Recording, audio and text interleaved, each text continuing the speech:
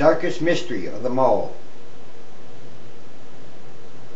What we see may represent just a fraction of what's really out there.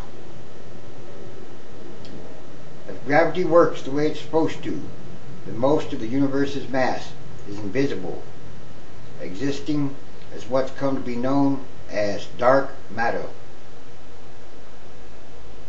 So, what's the nature of that missing mass? And what does it all mean for the fate of the universe?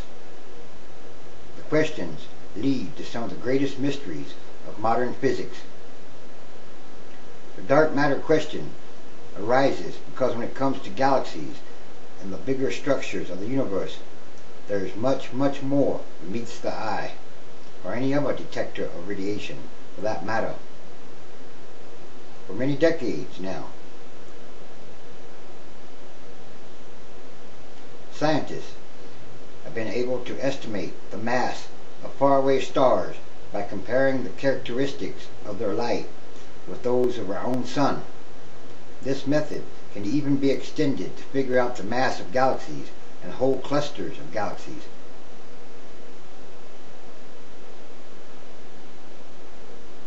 But astronomers can also calculate mass by closely observing the gravitational interactions of celestial bodies, then figuring out what amounts of mass would create those motions. They don't even have to see a star's motion directly. Instead, they can use a change in the spectrum of the star, or redshift, to calculate the star's velocity relative to Earth.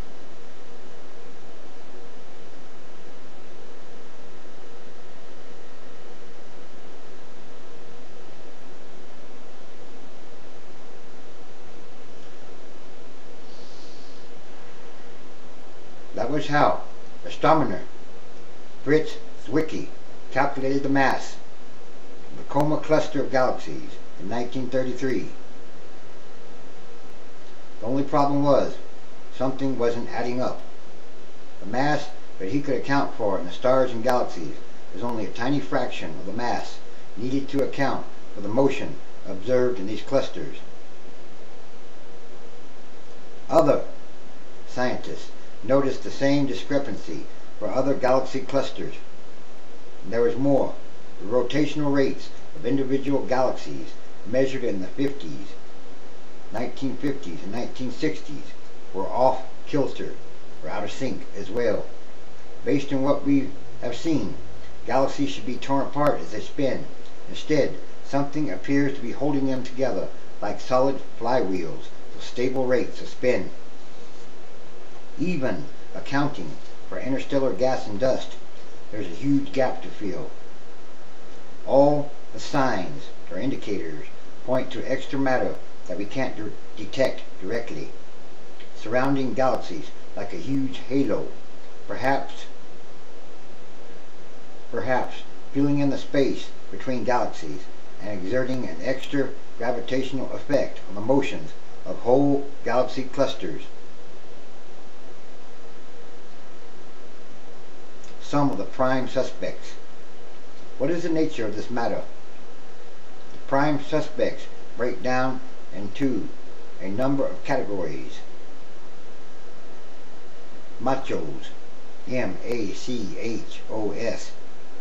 Scientists say the universe may contain swarms of massive compact halo objects, perhaps dim neutron stars or dwarf stars, or perhaps brown dwarfs, or rogue planets, or even collapsed stars and black holes left over from the Big Bang. All these objects represent more or less ordinary states of matter, although one would be hard-pressed to call black holes ordinary. Neutrinos. These ghost-like subatomic particles are produced in abundance by our sun and other stars, as well as nuclear reactors, but they rarely interact with other forms of matter. Physicists say billions of neutrinos stream through your body harmlessly every second. But it turns out that such particles have even a tiny bit of mass that could account for at least some of the missing mass. Theoretical particles. Some physicists have also proposed the existence of particles that would be almost undetectable through interactions with ordinary matter, even though they have mass. Various schemes have dubbed them supersymmetric particles, or photons, or axions, or neutralinos. Many of these particles are put under a category called WIMPs, W-I-M-P-S, or weakly interacting massive particles. Researchers and scientists have found evidence to support all three possibilities. For nearly a decade or more now, astronomers and scientists have been conducting a survey known as the MACHO, M-A-C-H-O project to watch for the gravitational lensing effect created when a massive compact halo object passes in front of a distant light source. Scientists say the results have indicated that MACHOs could account for half of the universe's missing mass.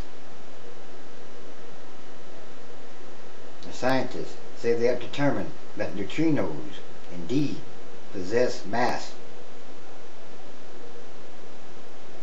And researchers have said our own galaxy is surrounded by a gamma-ray halo that could hint at the existence of previously undetected WIMPs. But all those dark matter claims are subject to debate.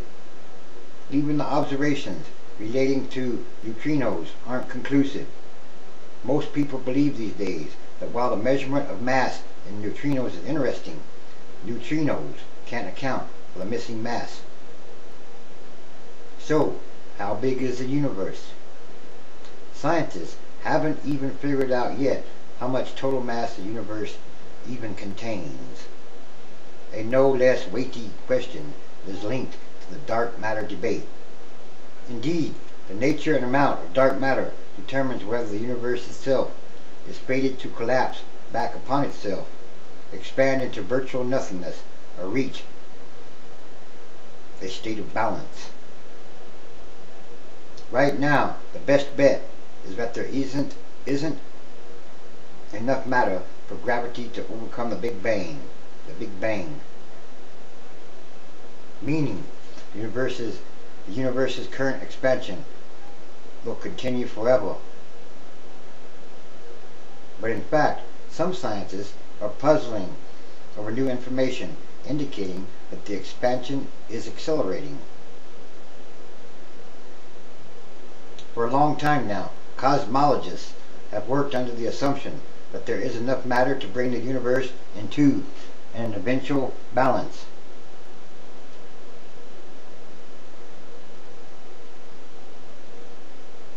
Figuring out the total mass of the universe may sound like an imponderable question, but surprisingly, many researchers hope to come up with some conclusive answers.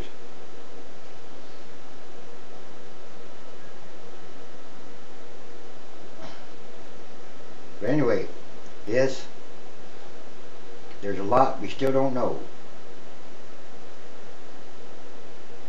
And yes, there's a lot more to learn.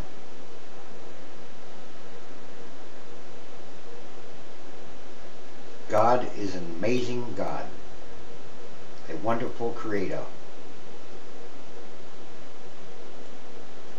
God does know